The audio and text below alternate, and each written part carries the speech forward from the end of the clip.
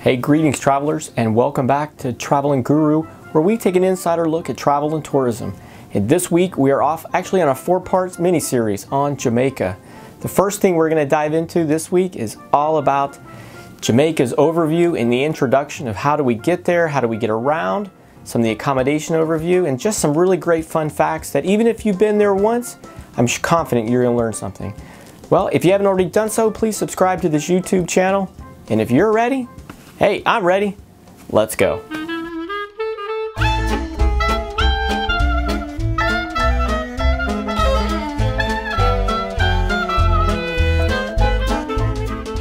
So our first fun fact is, how do we get to Jamaica? Well, by air, Jamaica has 3 international airports: the Sangster International Airport in Montego Bay, the Norman Manley International Airport in Kingston, and the Ian Fleming International Airport in Ocho Rios. All visitors are required to travel with a return ticket or onward ticket to entry into Jamaica. Citizens from the United States must present a valid passport when leaving and or entering the United States, and residents must present their alien resident card together with passport of their country of citizenship. Sangster International Airport is the primary point of entry for most tourists. It serves the North Coast resort areas from the Grill to Ocho Rios, as well as much of the South Coast. Inside this airport, there is Club Mo Bay. It's a uniquely Jamaican first-class lounge experience. Sanctuary where passengers can escape from the stress of security lines and crowded departure halls, relax, or catch up with the office.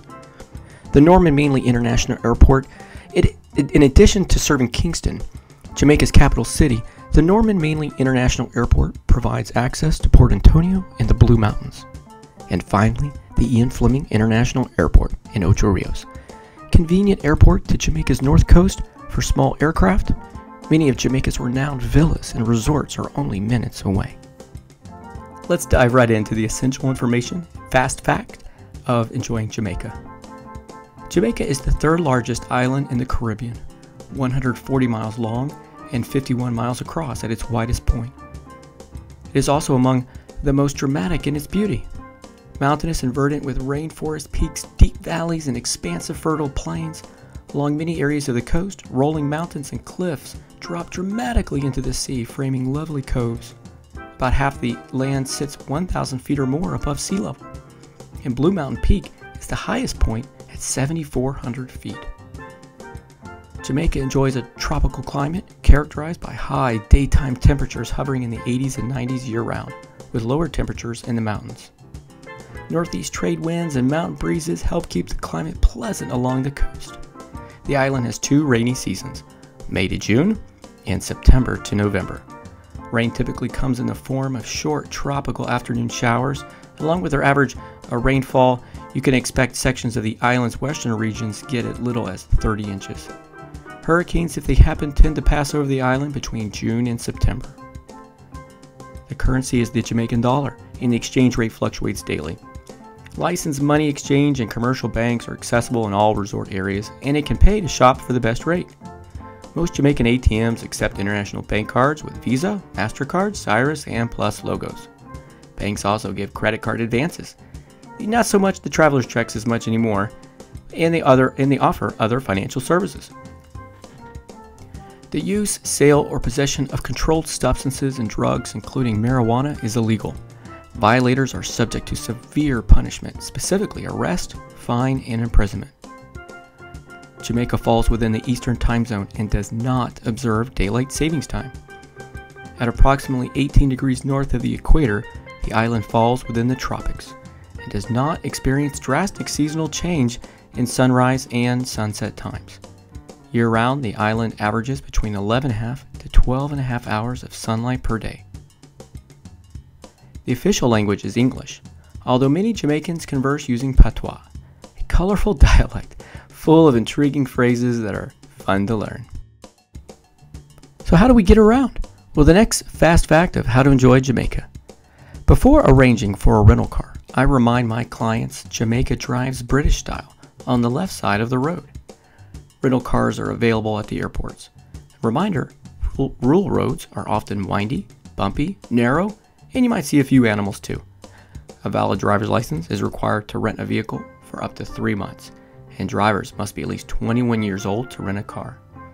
So how long does it take to get to your resort from your airport? Montego Bay to Negril is about 52 miles, or an hour and a half.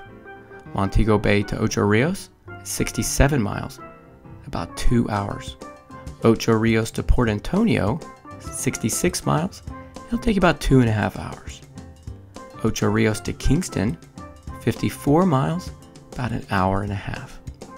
And Port Antonio to Kingston, 61 miles in 2 hours.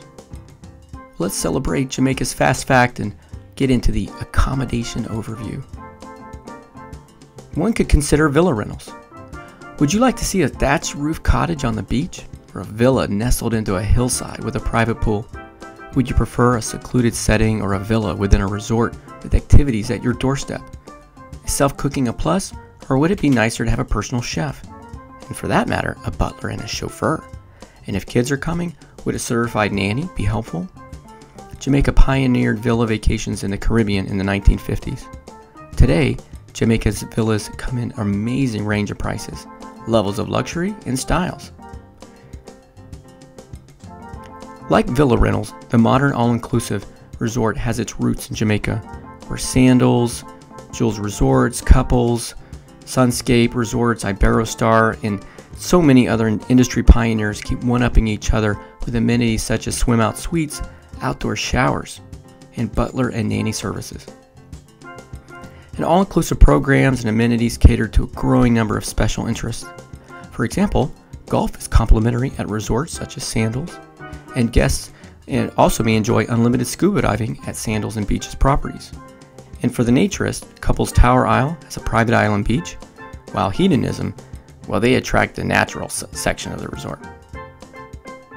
One of Jamaica's first boutique properties was the elegant Round Hill, built on the grounds of a former sugar plantation, where guests have included Noel Coward, Oscar Hammerstein, Grace Kelly, Princess Porgy's, Ralph Lauren, and Ryan Gosling. A number of romantic accommodations have evolved along the cliffs of Negril.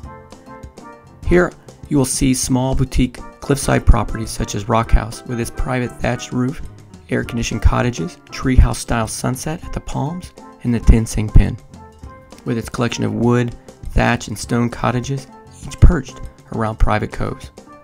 Among the trendiest boutique accommodations are Chris Blackwell's Island Outpost Hotels, the Caves in Negril, Golden Eye, Strawberry Hill, and Blue Mountains overlooking Kingston. Each blends with the environment in a unique way, attracting clientele looking for unobtrusive service and a casual, chic environment. At smaller guest houses and hotels, my clients often trade the air condition and a slew of water sports for a more tranquil, intimate experience of Jamaica. For example, at the 10-room Hotel Mockingbird Hill in Port Antonio, the owners share insight about Jamaica over a daily afternoon tea, while Great Hut's Paradise on the Edge features unique Africa-style huts and treehouse rooms. Jamaica has offered a diverse array of grand, stylish resorts, including the 390-room Half Moon. It's a rock resort with a dolphin lagoon, the equestrian center, and golf course.